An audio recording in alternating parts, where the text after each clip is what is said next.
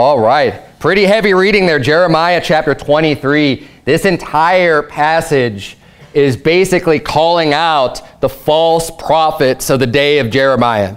And there's a lot of things that are given here, a lot of attributes that we see about false prophets and false teachers. And there's a special place. Being a false prophet is not something that everybody does, obviously. Because this is something that someone who's stepping into a position of being a pastor, of being a leader of like a church or something, it's only people who kind of step into those roles who are going to end up, that could potentially end up being in this category of being a false teacher, a false prophet, a son of the devil that is looking to steer people away or doesn't give reverence to the Word of God. And we see here a lot of things that God gets very angry about this, and no doubt. What is it that gets a person saved? I mean, think about the integrity of God's Word. How much God puts an emphasis on His Word. And what is it that we have to believe? We have to believe the Word of God. Faith cometh by hearing, and hearing by the Word of God. The Word of God saves our soul. Jesus Christ is the Word made flesh. God's Word is extremely important. It's so important that He said, I'm going to preserve it. He's not left it just up to man solely to preserve His Word. He says, I'm going to preserve my Word. Because that's the only way He's going to make sure that His Word can be unadulterated and survive and be timeless throughout the ages. God has an emphasis on His Word, and you know what gets Him angry is when people say, thus saith the Lord, and they speak out of their own heart. When someone says, this is what God said, and it's not what God said at all. And in this example, he's getting to the point where at the end of the chapter, he's like, I'm telling you specifically, don't say the burden of the Lord. He's like, I don't want you using that phrase. I don't want you saying that anymore. And what do? People are still saying the burden of the Lord is this, the burden of the Lord. And just in direct contradiction to what God Himself was saying. And they'll just say, thus saith the Lord. And they just come up with whatever. Okay? We're going to get into some of the specifics here. But the reason why I'm getting into this, and I want to help explain, how bad it is. And we're going to look at 2 Peter chapter 2 also when we're done here in Jeremiah 23.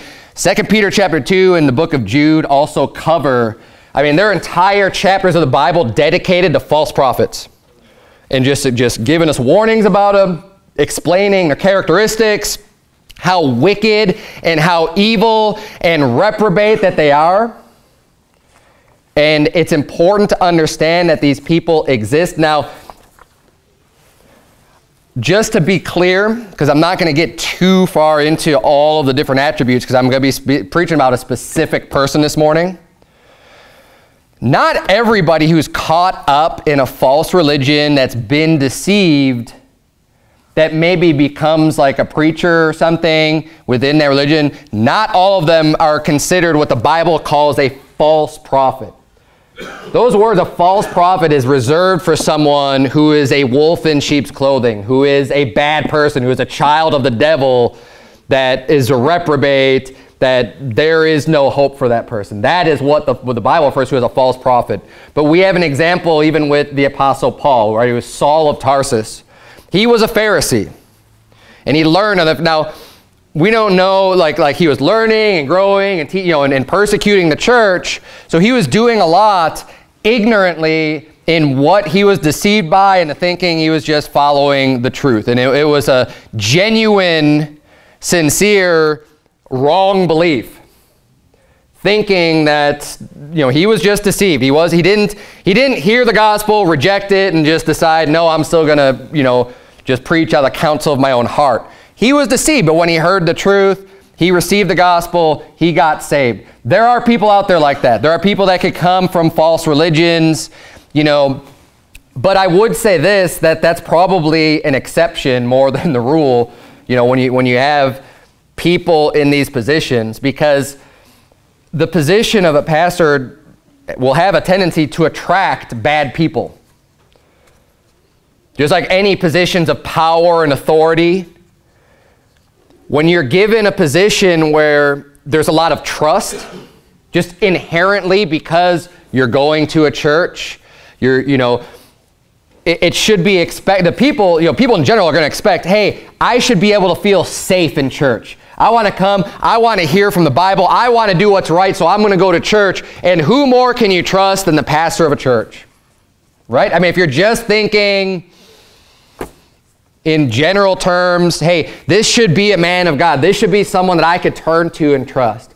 And that trust is given oftentimes without even really getting to know somebody. Too many people will just walk in, maybe they're going through a hard time in their life and they want to seek God. And who do they turn to? They turn into some church and, they're trusting and they're going to rely on the pastor to help them out.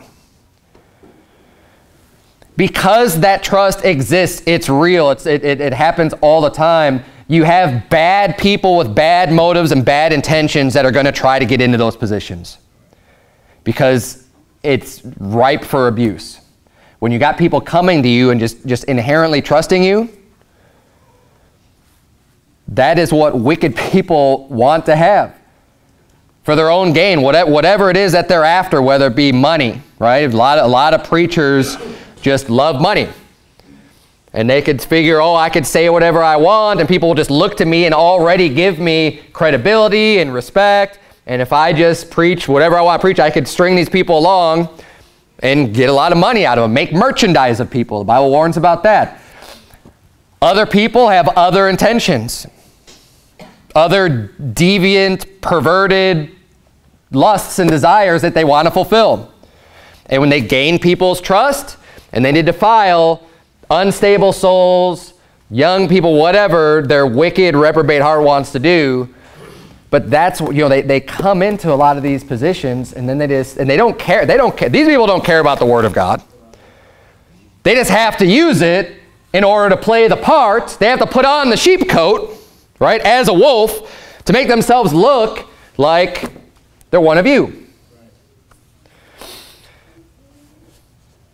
The false prophet is someone that is brought up over and over again throughout Scripture that we are being warned about because it is so serious and it is so deceptive and they can do so much damage.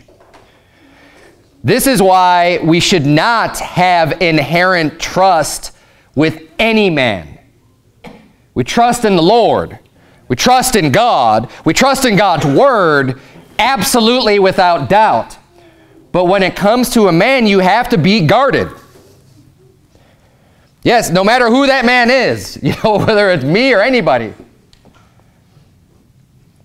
Because the wolf, a good wolf, they have a good sheep, if they have a really good outfit on, it's going to be hard to tell. It's eventually they get known. Eventually they get found out. But you need to watch out just in general. It's a very serious thing. Now, the reason why I'm spending so much time even just kind of explaining all of that is because there is somebody that is exalted by the world that was a Baptist preacher, and from my understanding, it's someone that's exalted and lifted up in Georgia probably more than other places because he is from Georgia. And of course, I'm talking about the wicked Martin Luther King Jr., whose day is set aside tomorrow as a national holiday, which by the word holiday means holy day. It's a day set apart for an extremely wicked son of the devil. And his name is exalted and lifted up and is being taught. I mean, I remember from being taught in school, I was going to grammar school in the 80s and 90s. And from that point forward, I don't remember the exact date when Congress, Congress or the president, whoever decided that there was going to be this national holiday and they're replacing George Washington's birthday with Martin Luther King. I think it was George Washington and Abraham Lincoln. There was like President's Day. It was George Washington. And then I remember there was like, you had George Washington's birthday, you had Abraham Lincoln's birthday. And then they made like President's Day. And then they just made Martin Luther King Jr. That's like they did all these moving around. And that all happened while I was going to school. I remember vaguely some of these different days. But I think it was during the Reagan administration. So sometime in the 80s when that happened. 1982. Thank you. We have someone who knows the date. That's when that happened. So it was 1982. We're in 2019. You know, that's quite a while ago now. I mean, that's 35 years ago. I'm probably not doing the math right. 37 years ago. Long time. And people today and in schools and everywhere else are just being taught, wow, he was such a great man, he was such a civil rights leader and all this stuff. And they're only going to tell you, wow, this guy was so great, we need to just make a holiday for this person because he was just someone that needs to be lifted up, someone that needs to be exalted. And that's all you hear about him. That's all I ever heard about him. Is only just, wow, this is just some great guy. He was a piece of trash. Now, if that offends you, you might have been brainwashed into thinking lies about him or just thinking that he was so good, or you just haven't heard the full truth about him. If you are a Bible-believing Christian, you ought to have zero respect for that person. I don't care what he's done in any civil rights issue at all, because what he's done does not outweigh any of his wickedness. Being a Baptist minister, Baptist pastor, and the lies and the disgrace and the reprobate that he was a wicked person. We're going to get into some of that. But I started off with Jeremiah chapter 23 because we see here, these prophets that have dreams. And of course, Martin Luther King Jr. is known for his famous speech, I have a dream. And there's nothing inherently wrong, there's nothing inherently wrong in that very short, the speech that he made, I have a dream. In general, I'm not saying that specific, to call a sermon, speech, whatever you want to call it, was just inherently evil or bad. Okay, there's nothing that I could think of that he said in that speech I was just like, oh man, this is just bad. But what he did, and this is just indicative of what he did, he preached just out of his heart, but he's speaking as a Baptist minister. And I'm also not saying that preachers can't get involved in politics or social issues. I'm not saying that at all. But this person had no respect for the Lord and abused the Word of God. And we're going to get into what he believed, and we're going to get into a few other things about that man and just uncover some of these truths about him, just so you get the full picture, and then you can decide for yourself whether what I'm saying is right or not. Because I'm making this statement: Martin Luther King Jr. was a wicked man and a false prophet, and he's burning in hell right now. He was a disgrace and should not be some icon for civil rights. Not at all. He spake from his own heart. You would think that if someone was going to stand up for civil rights, as a preacher, as a man of God, a supposed man of God, you would think that they would be using Scripture, right? Exalting the Lord Jesus Christ and saying, hey, look, the Bible teaches that we're all of one blood.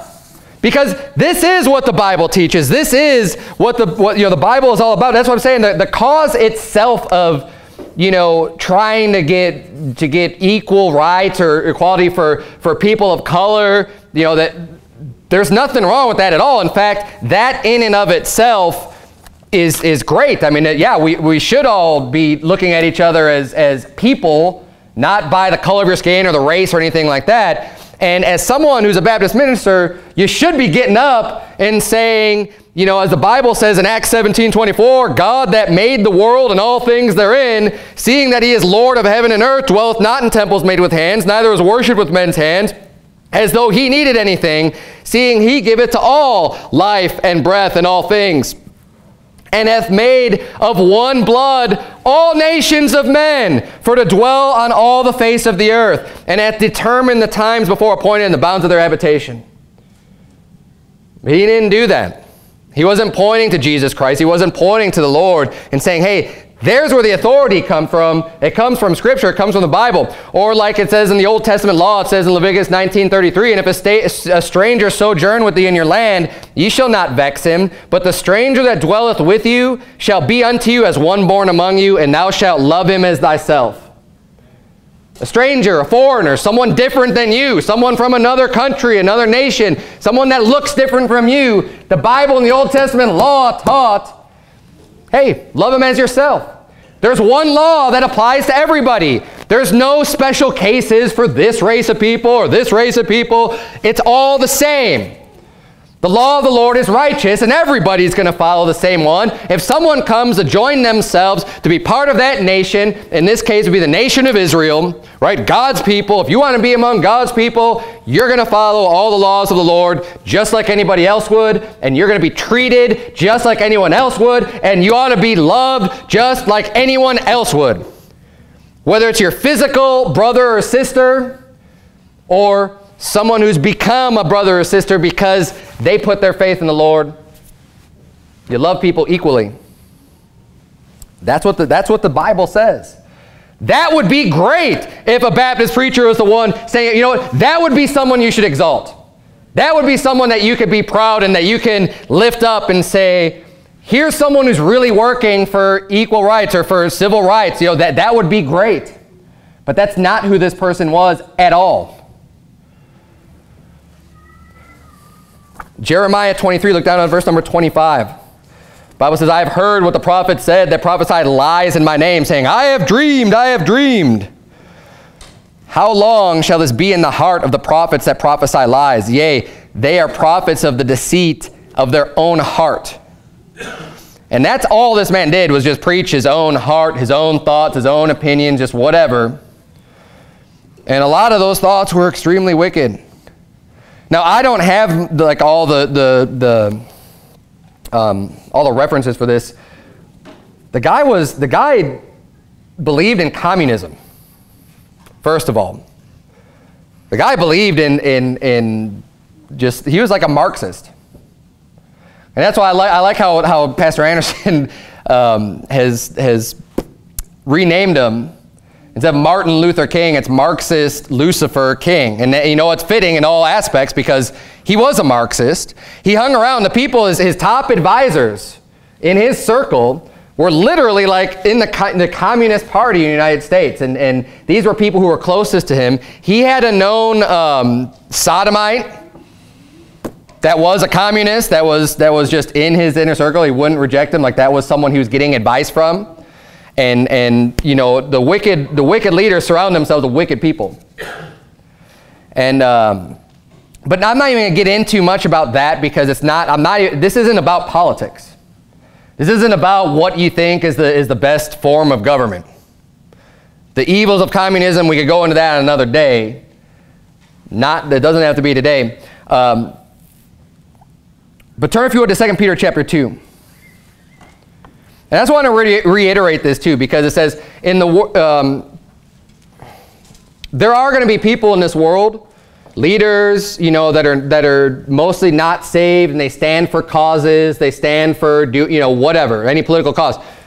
I don't have a problem with those people. There's nothing, I'm not going to be preaching a sermon against every single person that has some activist that has something going on. That's neither here nor there. It's not a big deal. Great if people are working for a worthy cause.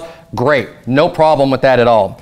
The problem that I have is with this man who's invoking the name of the Lord, a man that's supposed to be a Baptist pastor, and this man is what the Bible warns about in multiple places and defines as a false prophet or a wolf in sheep's clothing. And this is the big problem I have with him, is that he was an ordained Baptist pastor. And you see the fruits of who he was.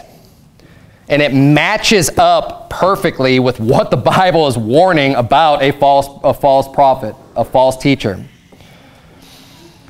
The Bible says there in Jeremiah 23, I know you're in 2 Peter chapter 2, but in Jeremiah 23:30, the Bible says, therefore, behold, I am against the prophets, saith the Lord, that steal my words, every one from his neighbor. Behold, I am against the prophets, saith the Lord, that use their tongues and say, he saith. Behold, I am against them that prophesy false dreams, saith the Lord, and do tell them, and cause my people to err by their lies and by their lightness. Yet I sent them not, nor commanded them. Therefore, they shall not profit this people at all, saith the Lord. The Lord did not send Martin Luther King Jr. to be his prophet. And we're going to get into what he actually believed. And I have words that he wrote down out of his heart and what he believes. And he completely rejects Christianity. Any form of Orthodox Christianity in the sense of just what's accepted, even among just about every single denomination of just basic facts of Christianity, of what you would say, if you believe this, if you don't believe this, there's no way you could call yourself a Christian. The most basic fundamentals, from the deity of Christ, the virgin birth, even to the resurrection. These are all critical things that you have to believe in order to call yourself a Christian. In order to even say that you're saved, you have to believe in these things. It's what the Bible teaches unequivocally. It's the most basic milk of the Scripture. Rejects all of it. But before we get into all of that, look at 2 Peter chapter 2, because I want to point out, we're going to read through some of the characteristics of a false prophet. And I'm going to read you some evidence that is come out again. Now, there is a lot of evidence against this man about what he did in his personal time, and the adulteries and the sodomy and everything else that he did behind closed doors. There's plenty of that out there. I just brought a little bit this morning. I don't want to get too deep into this, but I've got a copy of an FBI report into him where they were investigating Martin Luther King Jr. because of his ties with communism, and because they thought, that he was involved in other things. They did an investigation on him. They bugged him, they tapped him, they even had video of planted in places where he was. And they have evidence just beyond a shadow of a doubt of what he did in his personal life. Let alone, this goes into more of his contacts and everything with communists. But there's a section in this report, and you can see this after the service if you want. This has been hidden from the public for a long time. For a very long time. There's been portions that have been allowed where it's been redacted, but it wasn't until just recently when all the reports have just kind of been, and I don't even think all of them have been made known yet, because there's people that get mentioned that are still alive, and the government covers up for a lot of things and a lot of people, and they don't want this to be found out until much later. And you say, oh, well, now we know the truth of it, but it doesn't matter because everyone who witnessed this stuff is dead. And there's no more you can do about it. And they just keep this stuff under lock and key. Again, that's another story. But I've got a copy of the facsimile of the FBI report of Martin Luther King Jr. And I'm just going to read this for you now, and then we'll read 2 Peter chapter 2, and just look at how it matches up perfectly. So there's a section here on King's personal conduct. This report says, with the funds that he had received from the Ford Foundation, King held the first of 2 workshops in Miami, Florida in February 1968 to train Negro ministers in urban leadership. So he's training ministers, right? He's operating as a Baptist preacher, a pastor, training other men in ministry. So while he's doing this, it says one Negro minister in attendance later expressed his disgust with the behind-the-scene drinking, fornication, and homosexuality that went on at the conference.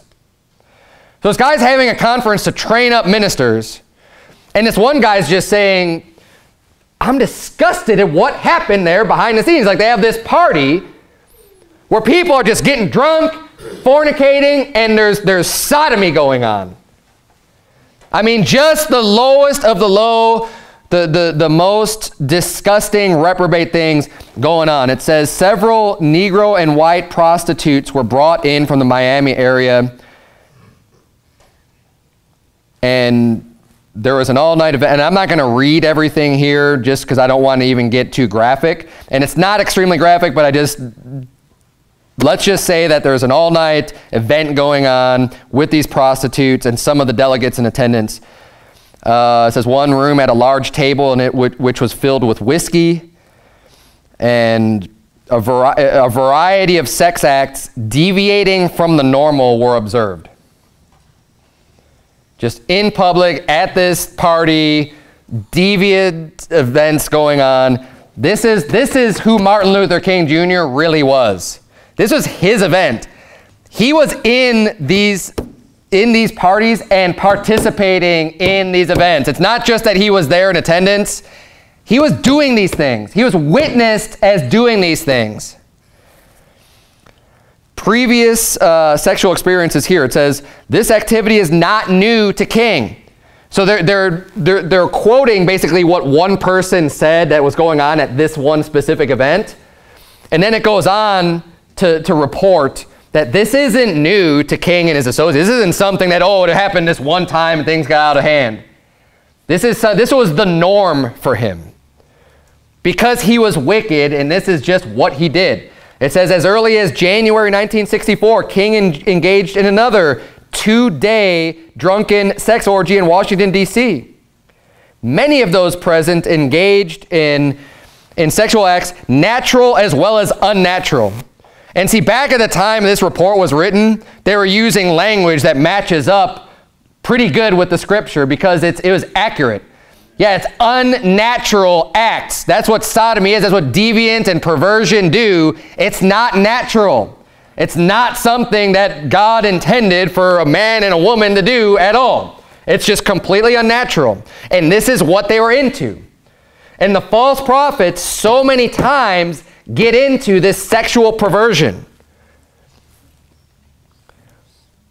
It says, for the entertainment of onlookers. When one of the females shied away from engaging in an unnatural act, so someone that was there was just like, no, that's going too far, I don't want to do that. It says, King and other of the males present discussed how she was to be taught and initiated in this respect. So they're saying, no, we're gonna make this happen to this person. Because they're predators. Because that is how the sodomite operates. Oh, you're not going to do this willingly? Well, we're gonna make this happen. We're going to get you into this anyways. That is how the sodomite operates. That is how the false prophet operates. They are wolves. That is the behavior of a wolf. There's no respect for people at all, even people who might have gone so far into being involved in bad, really wicked, bad behavior, but are still not reprobated, saying, well, I'm not going to do that. Like, that's crossing a line. That's too far. And they're saying, no, we're going to make you cross that line. This is who Martin Luther King Jr. really was. This is what was in his heart. It says, throughout the ensuing years and until this date, King has continued to carry on his sexual aberration secretly while holding himself out to public view as a moral leader of religious conviction. He is a hypocrite. He would say one thing to the public and do the exact opposite behind closed doors. Do an exact thing that he was saying you shouldn't do. And then this, I'm not going to get into all this. There's a whole section on him having mistresses.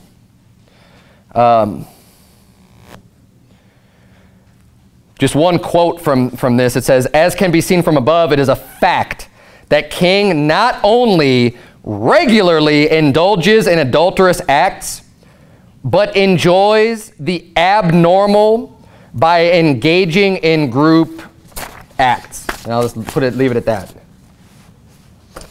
It's disgusting. It's perverted.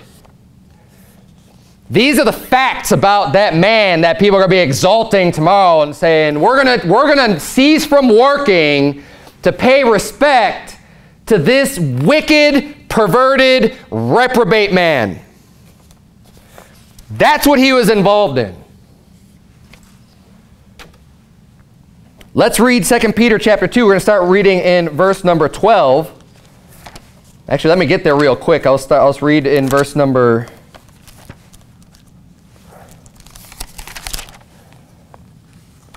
beginning of the passage, just to give you the context.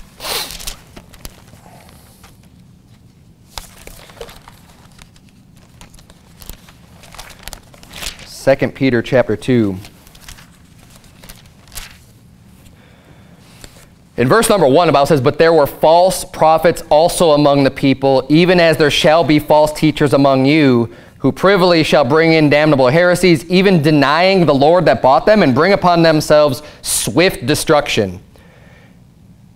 Martin Luther King Jr., he brought upon himself swift destruction, by the way. He was assassinated. He was murdered. He was killed.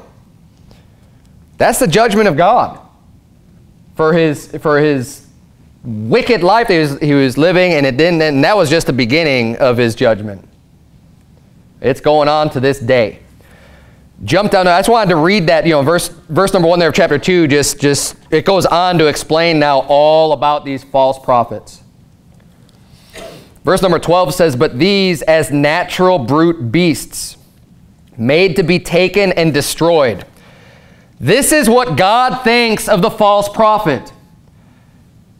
They're natural brute beasts. They're stupid animals that are made to be taken and destroyed. Not exalted and lifted up and given a day of honor. They're made to be taken and destroyed. They speak evil of the things that they understand not, and shall utterly perish in their own corruption, and shall receive the reward of unrighteousness as they that count it pleasure to riot in the daytime. Riotous living, that's what this man was doing. He counted it pleasure to just go and riot in the daytime. Spots they are and blemishes, sporting themselves with their own deceivings while they feast with you, having eyes full of adultery, and that cannot cease from sin. Again, evidenced with his life. He had multiple mistresses. He was committing adultery on a regular basis, and he was also involved in sodomite acts as well. Beguiling unstable souls, in heart they have exercised with covetous practices, cursed children which have forsaken the right way and are gone astray, following the way of Balaam the son of Bosor, who loved the wages of unrighteousness, but was rebuked for his iniquity. The dumbass speaking with man's voice forbade the madness of the prophet. These are wells without water, clouds that are carried with a tempest, to whom the mist of darkness is reserved forever. For when they speak great swelling words of vanity, they allure through the lusts of the flesh. He was a very good speaker. He was great at alluring to the lust of the flesh and speaking these great swelling words of vanity. He had a lot of people following him. Through much wantonness, those that were clean escaped from them who live in error. Verse number 19, while they promised them liberty, isn't that what he was trying to do? Promise people liberty, freedom, right? They themselves are the servants of corruption. This was an extremely corrupt man. He was involved in all kinds of wickedness. He had ties to wicked people. What he was doing, and I don't think everything he was doing was just of his own accord. I think he was a puppet in many regards. He was a figurehead. He was someone who was propped up by other wicked people in conjunction with himself to be this figurehead and to be this leader who, when he was spiraling out of control, they finally just had to kill him off because he would have destroyed what was trying to be done by other wicked people behind the scenes. And they got to the point where they just couldn't contain it anymore. And it even got to the point to where there was a media blackout where people were trying to expose what was going on, but the media didn't want to report on it, even though they had all the information, because they didn't want to hurt the cause. Instead of bringing stuff to light, which is what they're supposed to do, it's what the media is supposed to do, and just say it is what it is, nope.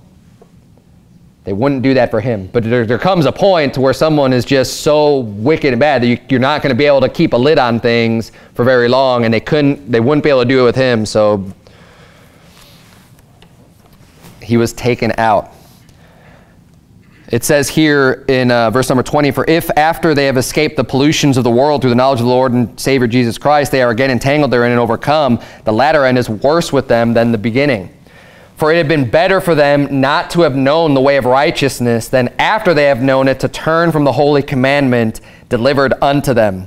But it has happened unto them according to the true proverb, the dog is turned to his own vomit again, and the sow that was washed to her wallowing in the mire. Now, I believe, and this is why I believe that most preachers that are just preaching damnable heresies and things like that, I believe they are false prophets for the majority of them.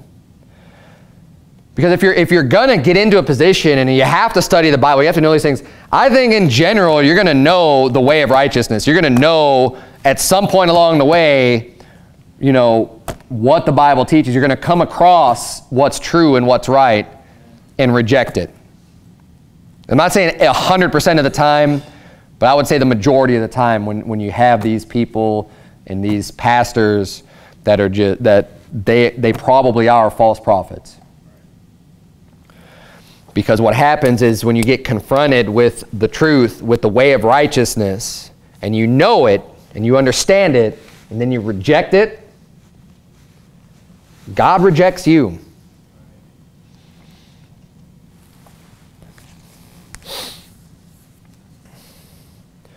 These things that we see in 2 Peter 2, you're going to see them in Jude.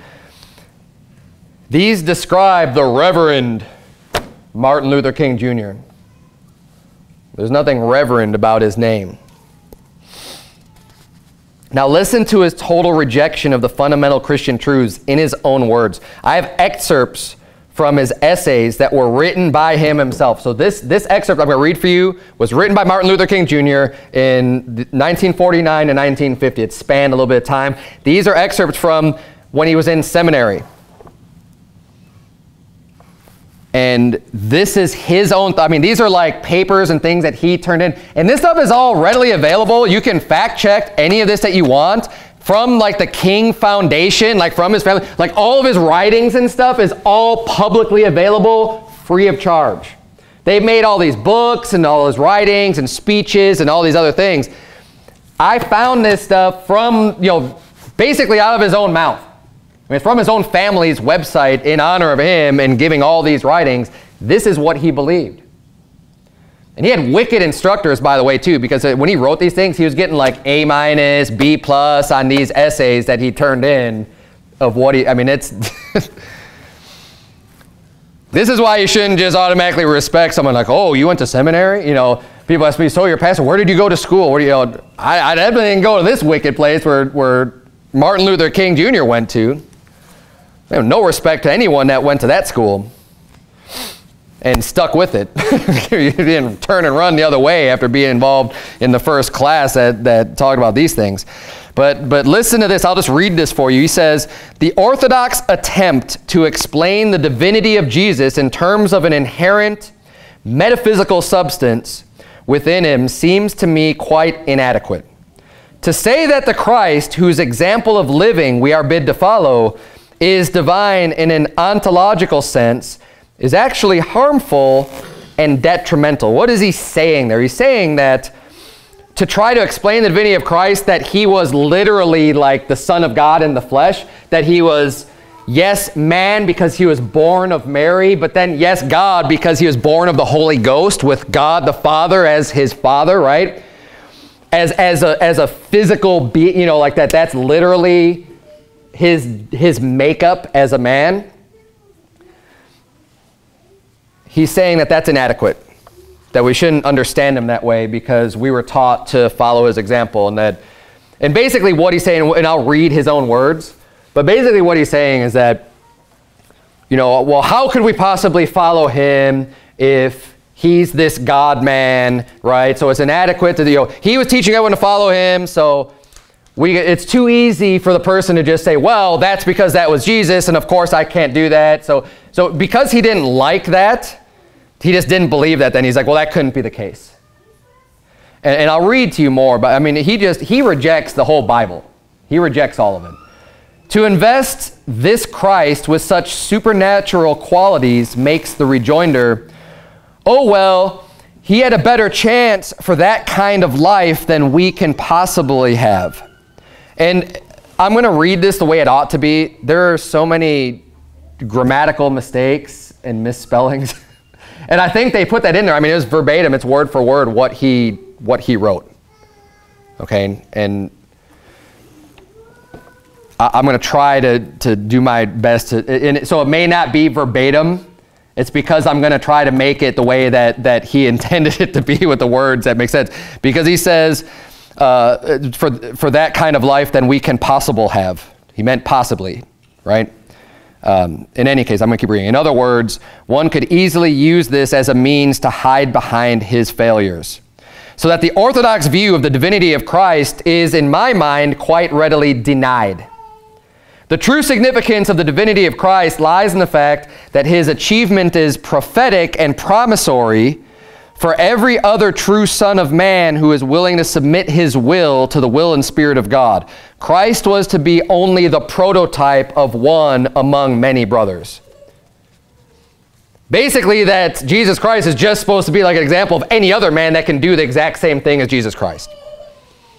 That, yeah, he was a very exceptional person or a man, but that's what everyone should do, and that we can do and just be just like Christ, that because he wasn't God in the flesh. And people, basically what he's believing is that people just ascribe deity to him because he was so great.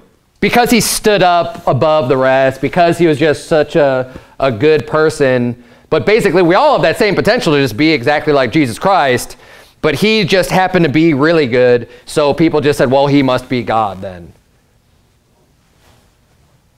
That's wicked. That's the only reason? In another essay written in 1949, he writes this: in this paper we shall discuss the experiences of early Christians which lead to three rather orthodox doctrines: the divine sonship of Jesus, the virgin birth, and the bodily resurrection. Yeah, I would say those are rather orthodox doctrines. The divine sonship of Jesus, the virgin birth, and the bodily resurrection. He continues, each of these doctrines is enshrined in what is known as the Apostles' Creed. It is this creed that has stood as a symbol of faith for many Christians over the years. Even to this day, it is recited in many churches. But in the minds of many... Now, do people here know what the Apostles' Creed is in general? I mean, you've heard it before. I would have to look at it again. This is something I had memorized in the Presbyterian Church, you know, the Reformed Catholic Church. This is something that you just kind of have to memorize, all this stuff. But thinking back on it, I can't think of anything that was really wrong about other than the fact that they say we believe in the Holy Catholic Church. That was part of the Apostles' Creed. I don't believe that. But basically it says, you know, talk about Jesus, he descended into hell, he rose again from the dead. It just gives like this real basic summary of Christianity. Real basic fundamentals. And he's saying, you know, this is enshrined and this is what people are up to. And he says it's even recited in many churches. Then he continues, says, but in the minds of many sincere Christians, basically just claiming that anyone who believes this stuff isn't sincere, but in the minds of many sincere Christians, this creed has planted a seed of confusion which has grown to an oak of doubt. He's saying these basic beliefs is causing confusion to where people are now just doubting Christianity. Because he's bringing that back to these beliefs. They see this creed as incompatible with all scientific knowledge, and so they have proceeded to reject its content. So he's saying there's sincere Christians that are holding to science falsely so-called, and that's making them doubt that any of these things are even real. You'll notice, if you read his stuff, he has a very, very strong attachment to scientific knowledge, the science of the day. Because he's just like any atheistic unbeliever. He believes in science that's falsely so-called and thinks that that refutes God's word.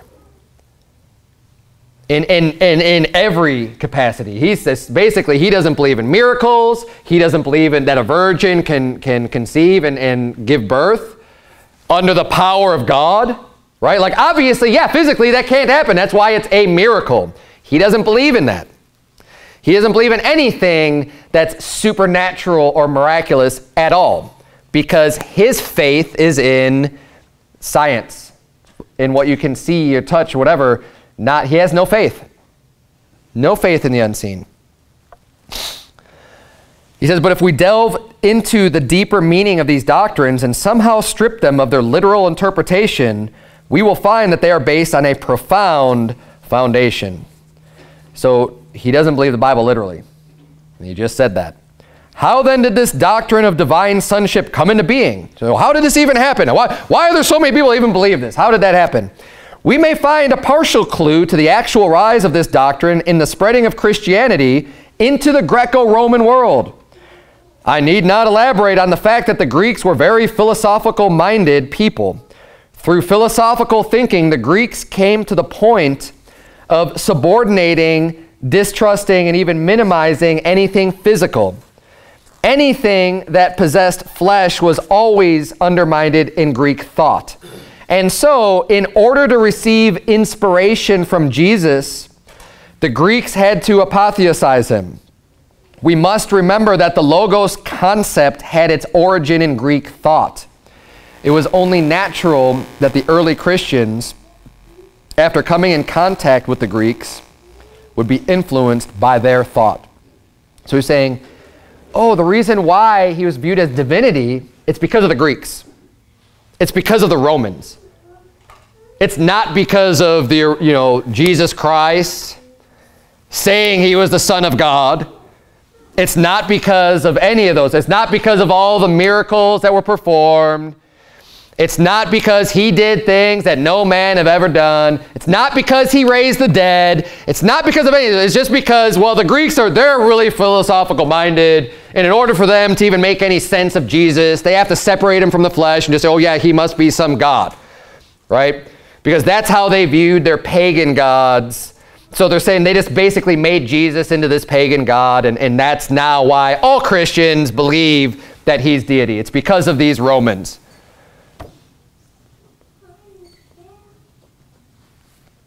This is what Martin Luther King Jr. believes.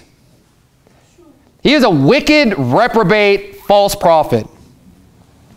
Continuing on, the church called Jesus divine because they had found God in him. They could only identify him with the highest and best in the universe. It was this great experience with the historical Jesus that led the early Christians to see him as the divine Son of God. It's just because they found God in him, is what he says. Basically, they were able to come to God through Jesus, so they're just saying, well, he must be God. Which is totally misrepresenting what Christianity believes. And it's just a lie. It's a lie out of hell. The second doctrine in our discussion posits the virgin birth. This doctrine gives the modern scientific mind much more trouble than the first. Again, it's the scientific mind. Well, this gives the scientific mind much more trouble. The virgin birth. For it seems downright improbable and even impossible for anyone to be born without a human father. Yeah. Yeah, it is. That's why it's called a miracle. First, we must admit that the evidence for the tenability of this doctrine is too shallow to convince any objective thinker. He's basically saying there's no evidence for this at all. Any objective thinker, there's just not enough evidence to even say that this is real or true. To begin with, the earliest written documents in the New Testament make no mention of the virgin birth. Moreover, the Gospel of Mark, the most primitive and authentic of the four, so he's just coming up with this, just saying, well, the Gospel of Mark is just the most authentic. That is the most true. Already saying that you just can't believe what they say. And if you're going to believe any of them, I mean, the Gospel of Mark is the most true. And when it's convenient and it fits what he wants to believe out of his own wicked heart, that Jesus Christ was not God in the flesh, that Jesus Christ was not born of a virgin, then he just turns to it and says, because, the book of Mark, it doesn't go through the birth story like Matthew and Luke do, right? So he's going to say, oh, well, Mark's the one that we can trust, and it doesn't say that, so therefore it must not have happened. Even though you've got two other witnesses in the New Testament totally outlining the virgin birth. He just says, well, Mark is the most authentic of the four.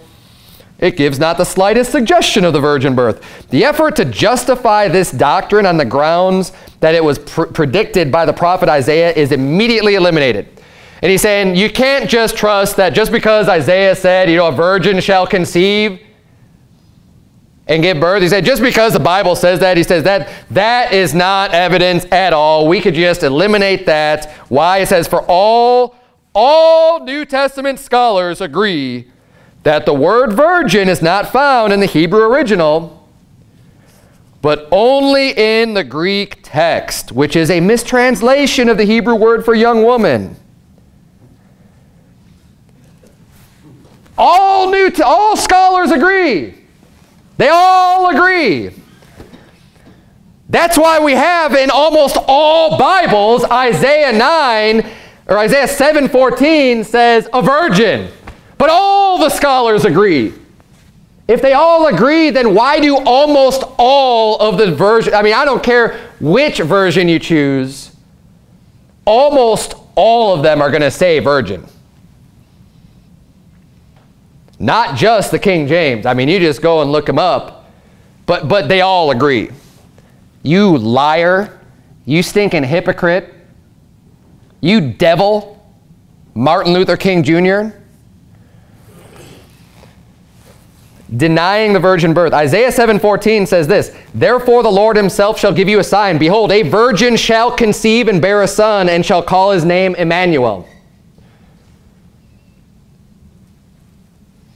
If Isaiah 7:14 was simply mistranslated in English, then why would there be so much more detail about Mary being a virgin from two other witnesses, Matthew and Luke, in so much corroborating detail? See, he's just saying, oh, it's just a mistranslation of that one verse. If it literally was a mistranslation, wouldn't the people in the, Matthew and Luke, wouldn't they know Hebrew?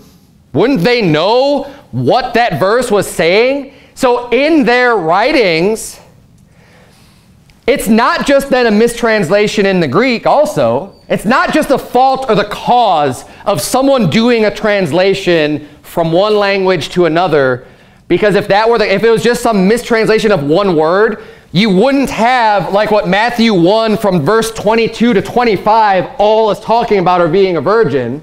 And you also wouldn't have from Luke 1:26 to Luke 1:35 in all of that context, all referring to a virgin giving birth. Matthew 1:22 says, "Now all this was done that it might be fulfilled, which was spoken of the Lord by the prophet, saying, Behold, a virgin shall be with child, and shall bring forth a son, and they shall call his name Emmanuel, which being interpreted is God with us." So it quotes the Old Testament right there, but then it continues on, verse 24. "Then Joseph, being raised from sleep, did as the angel of the Lord had bidden him, and took unto him his wife, and knew her not until she had brought forth her firstborn son, and he called his name Jesus." All of verse 25 is saying that she was a virgin. So it's not just one word that's twisted. It's saying that no, he actually did not know her. She remained a virgin for that entire time. That's not one mistranslation of a word. That's what the Bible teaches. That's what this witness is claiming Matthew. Luke 1:26 is even more detailed. "And in the 6th month, the angel Gabriel was sent from God unto a city of Galilee named Nazareth, to a virgin." This isn't quoting Isaiah. This is an angel that went to a virgin espoused to a man whose name was Joseph of the house of David, and the virgin's name was Mary. And again, he uses that word, virgin. She's a virgin. Mary's a virgin. Are we getting a clear picture here? Verse 28, "And the angel came in unto her and said, Hail, thou that art highly favored, the Lord is with thee. Blessed art thou among women. And when she saw him, she was troubled at his saying, and cast in her mind what manner of salutation this should be. And the angel said unto her, Fear not, Mary, for thou hast found favor with God. And behold, thou shalt conceive in thy womb, and bring forth a son, and shalt call his name Jesus. He shall be great, and shall be called the Son of the Highest. And the Lord God shall give unto him the throne of his father David. And he shall reign over the house of Jacob forever, and of his kingdom there shall be no end. Then said Mary unto the angel, How shall this be, seeing I know not a man? How am I going to have a child, seeing I'm a virgin? I haven't been with a man. How can this even happen? And the angel answered and said unto her, The Holy Ghost shall come upon thee, and the power of the highest shall overshadow thee. Therefore also that holy thing which shall be born of thee shall be called the Son of God. It is explained in detail what's going to happen. This is not a mistranslation. This is intentional rejection of what the Bible says. From someone who's supposed to be studying and learning the Bible, studying the Scripture, and someone who's going to be a teacher of God's Word, saying, nope. Just with one broad brush, nope. Mistranslation. Dishonest, even just with the handling of the scripture. And total, utter rejection of the basic truths of what the Bible teaches.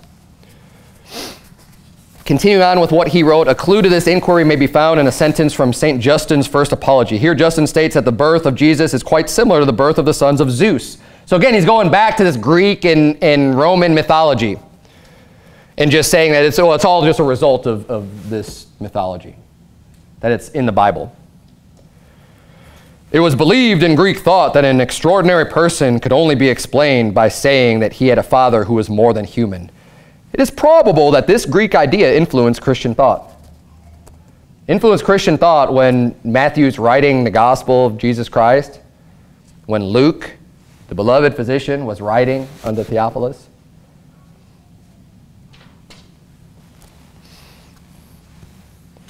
These people who spent their time with Jesus Christ and were first-hand witnesses. But yeah, they were just totally given over to Greek mysticism.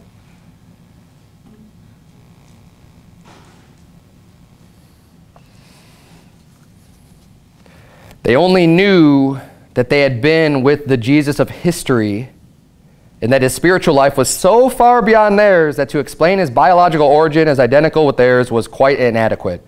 We of this scientific age, again, there's a reference to science, right? Who is his God? Science. We of this scientific age will not explain the birth of Jesus in such unscientific terms, but we will have to admit with the early Christians that the spiritual uniqueness of Jesus stands as a mystery to man. You're saying, well, we don't know exactly what it is, but we know that he wasn't God. We know that it wasn't a virgin birth. That's what he's saying. He's saying, well, he's a really great person.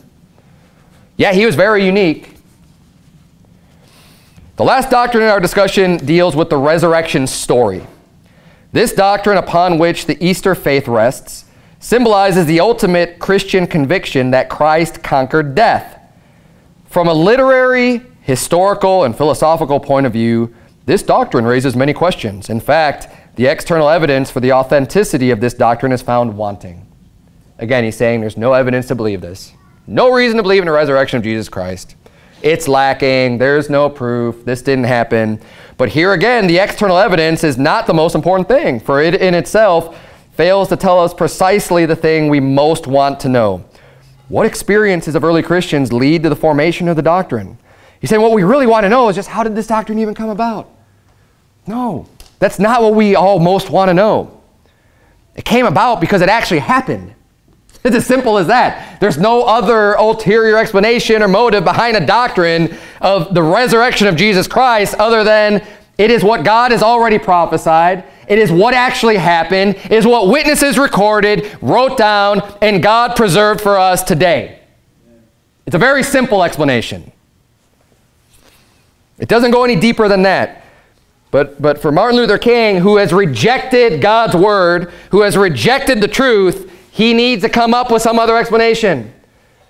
Just like people who reject Genesis want to say, well, there's this big bang and everything just came from nothing, and at some point nothing exploded and here we are and everything's here and it all evolved.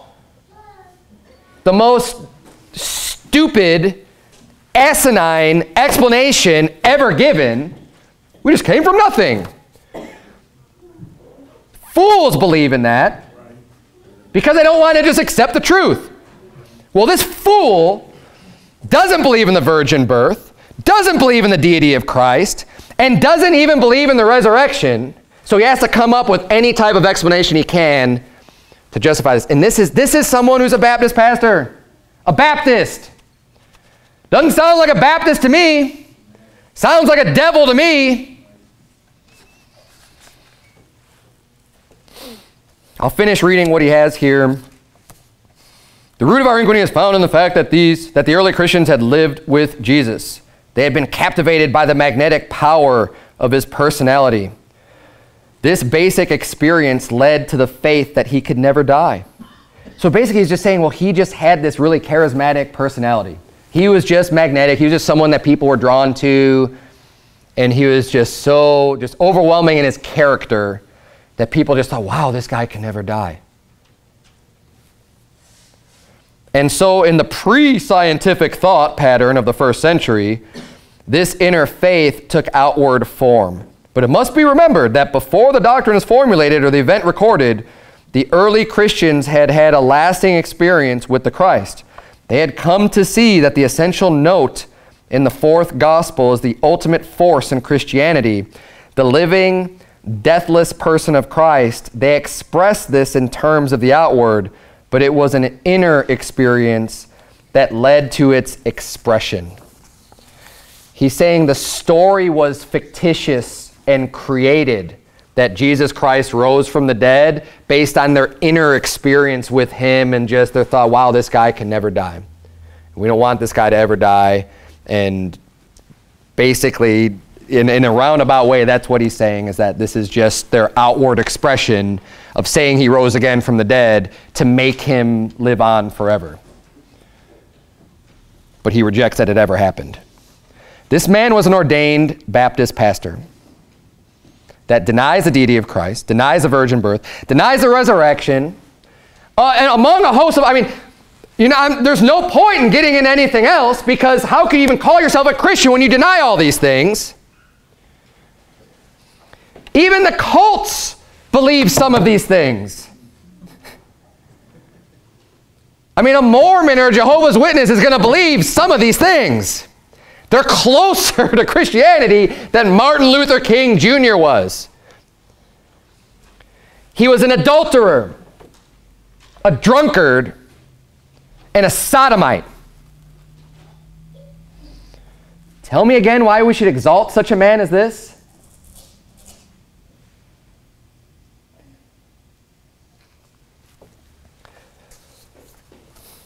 In his speech, I Have a Dream, he said he dreams of a day where men could be judged not by the color of their skin, but by the content of their character.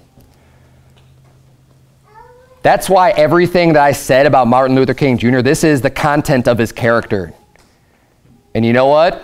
By his own words, he's going to be condemned. Every idle word that man shall speak. He condemned himself. The content of his character, that's how he ought to be judged. But what happens today? What is he being judged on? He's being judged on the color of his skin. Because people want to exalt him. Because he stood for civil rights and he's a black man that stood up against authority or whatever you want to say. They have more respect for that than actually the content of his character. Because his character speaks volumes. And it is not someone who ought to be lifted up and exalted. Not in any way, shape, or form. And no Christian should ever say, Martin Luther King Jr. was a great man. He was a great son of Belial is what he was. He was a great child of the devil. You want to promote the truth about what the Bible teaches about racial equality? Amen and amen. Why don't we lift up Jesus Christ as that example of the person who came and died for all nations, that all nations of the earth might be blessed? That is the real hero. That should be the person we exalt.